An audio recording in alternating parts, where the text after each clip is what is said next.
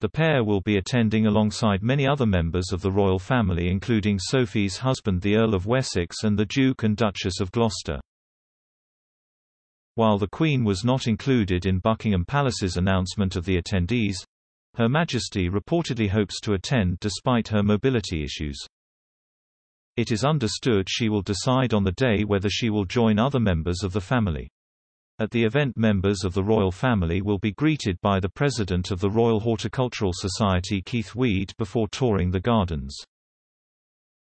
There will be a special garden for the Queen's Platinum Jubilee, featuring laser-cut steel silhouettes of Her Majesty. This will be surrounded by 70 planted, terracotta pots, one for each year of her reign.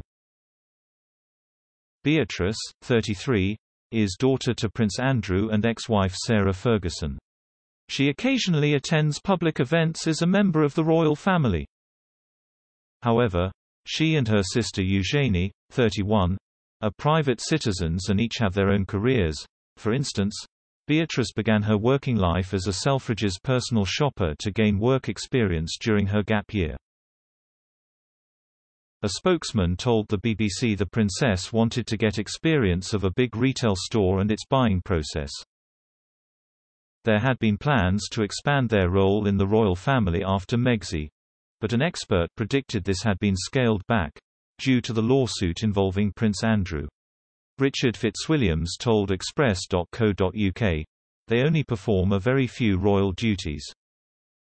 However, any expansion of their roles, which was a possibility as there are fewer senior royals and many of them are no longer young, is now impossible for the foreseeable future. Meanwhile, Sophie Wessex, the wife of the Queen's youngest child Prince Edward, the Earl of Wessex, will also be joining the family at the Chelsea Flower Show. The couple have increasingly entered the spotlight in recent years. In one example, they were the first royals to speak to the press after Prince Philip's death. They have also started to represent the Queen at key engagements, including 2021's Royal Ascot. The Chelsea Flower Show will also be attended by the Duke of Kent, Prince and Princess Michael of Kent, and Princess Alexandra. The guests will also be taken to the Mind Garden, designed to be a colourful and open space to encourage visitors to relax and open up. This garden will later be transported to a local mind charity to provide ecotherapy for those with mental health problems.